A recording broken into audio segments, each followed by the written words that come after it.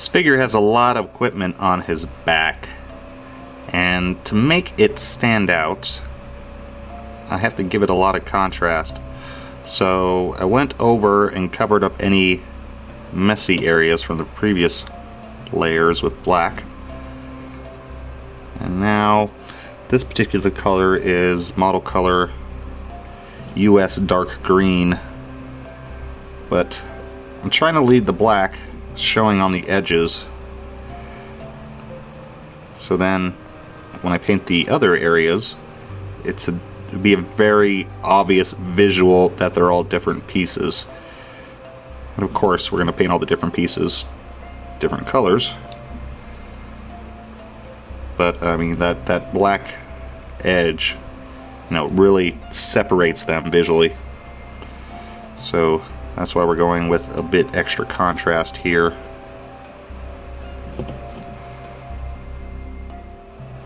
And now for the highlights, I mixed in some game color dead flesh. Just gonna catch the edges. The smaller the piece, the less highlights you have to worry about putting on it. Obviously on something this small, I'm not gonna bother doing, you know, 3 or 4 highlights. That may be necessary when it comes to some areas like the cloak, but not here.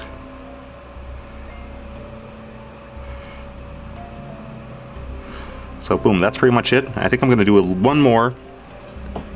So I'll go ahead and do that on camera. A little more dead flesh. Just on the tips.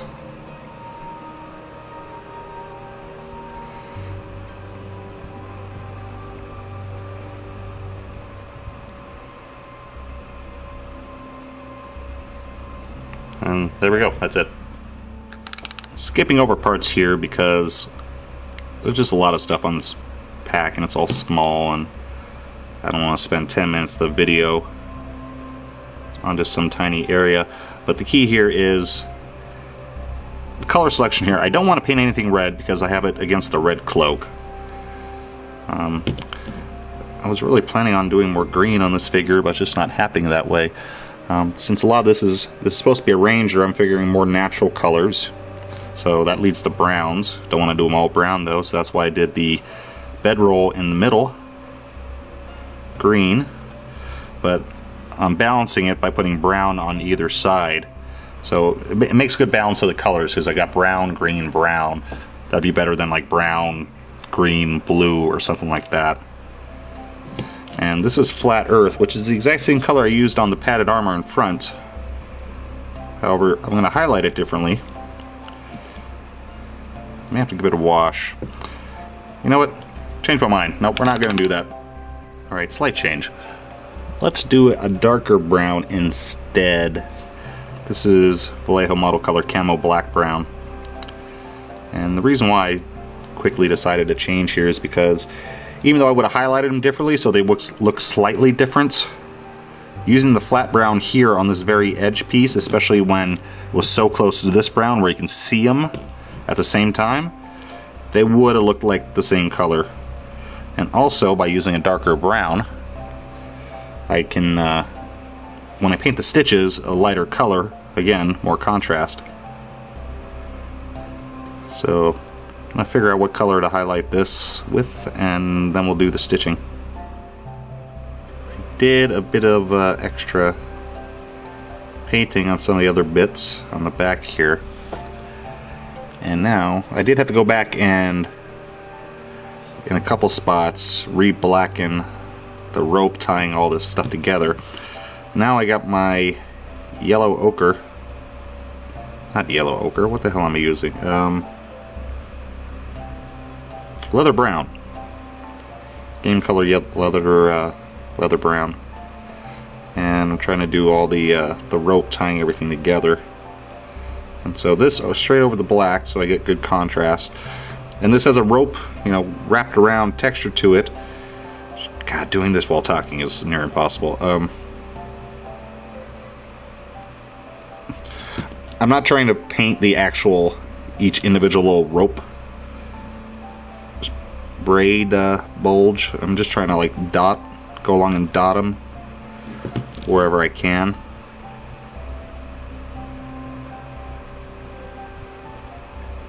I can't talk when doing this small stuff. Screwed up a little bit there.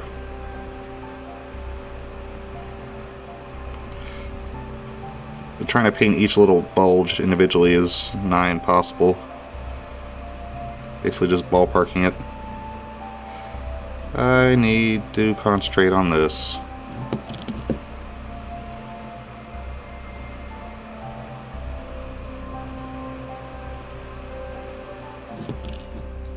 We're on day 2 here. Would have really liked to finish this figure in just one day, but I just got too tired. And not sure exactly where we left off, but I just have the flesh and the shield to do. And for the flesh, starting off with Panzer Ace's dark flesh tone and flesh base. I really need to come up with a new flesh recipe. This works well, but I'm getting a little bored of it. But I don't want to fiddle with something new at the moment. And oh, sorry, I got a little bit of camo black brown mixed into it, just because I don't want it to be too red. Just because I don't want it to be too red, really. If this is in a super dark shade, we're gonna rely on the final wash.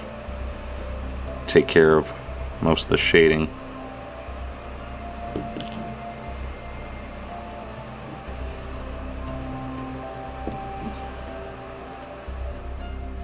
Next, flesh base, which is a little bit of the dark flesh shade mixed in.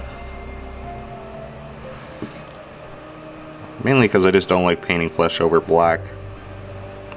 It needs something a little bit more warm underneath it. Give it a good color.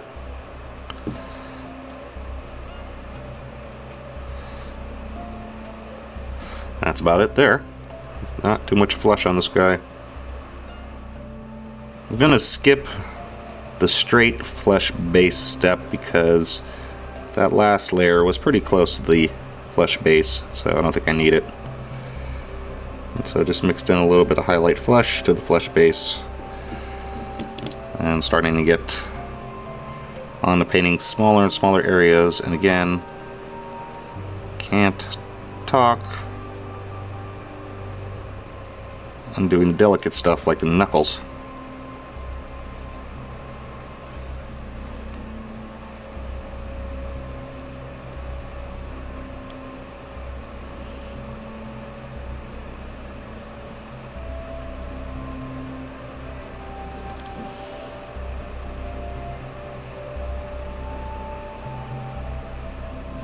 One final highlight with just a little bit more highlight flesh mixed in.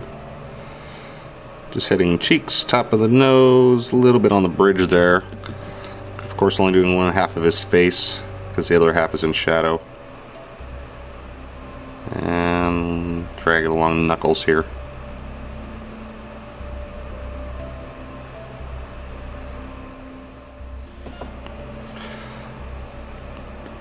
Finishing up with a, whoops, hang on.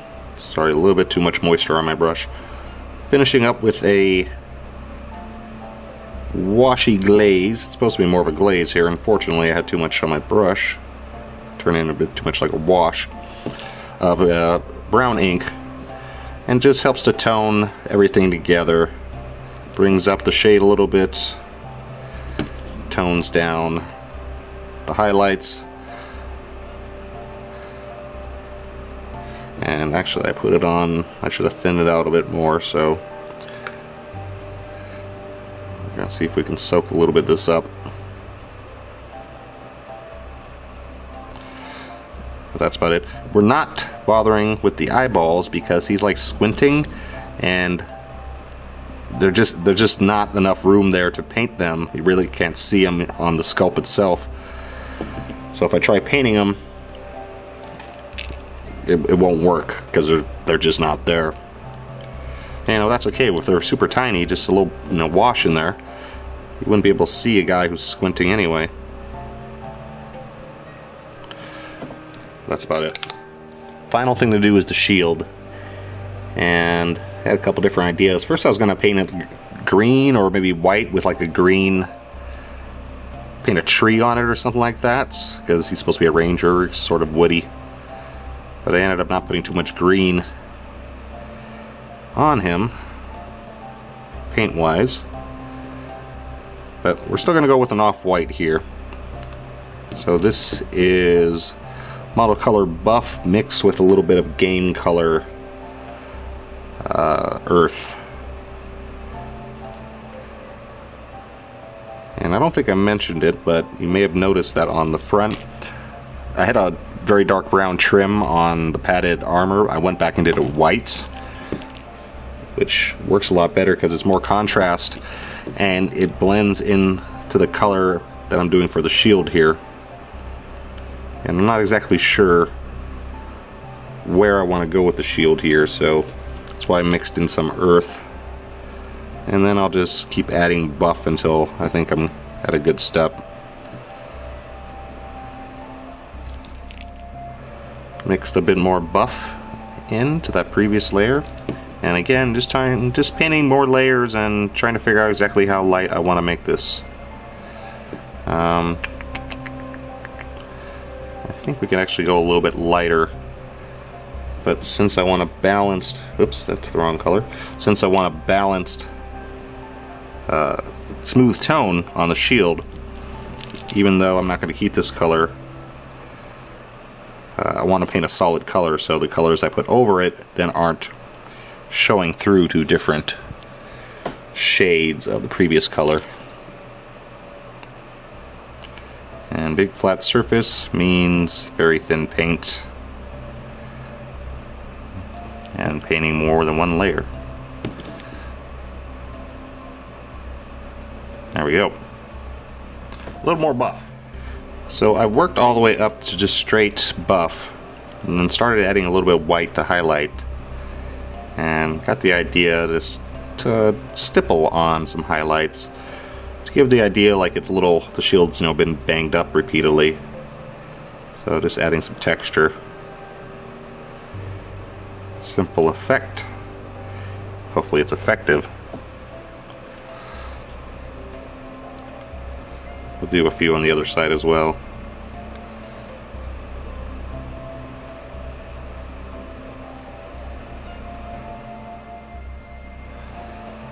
Gonna paint a silhouette of a dragon on the shield here. I'm looking at the internet right now, so I just search for some reference photos. I'm just sort of trying to just block it in at the moment, trying to figure out exactly the shape I want.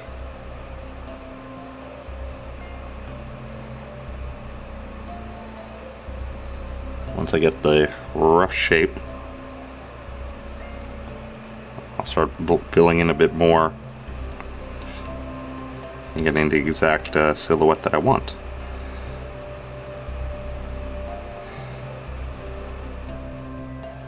So I just painted this in camo black brown, and my intent was to use that just as a base and build up to a red tone. However, I really like the dark brown. It works very well with the buff on the shield. So I'm just going over and highlighting a little bit on the edges with some burnt umber.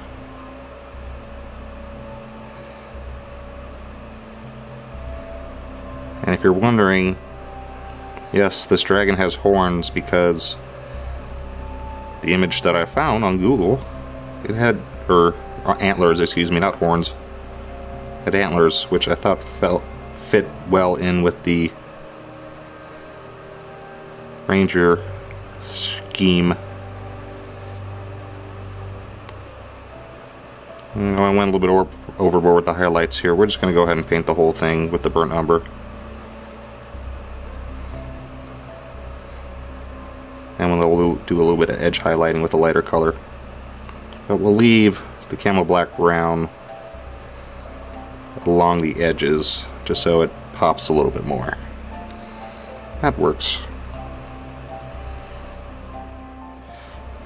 Trying again.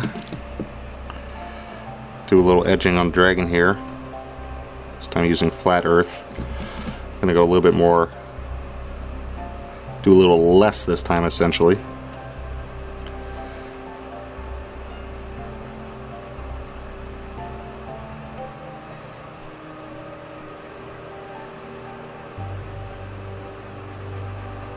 A little here, a little there.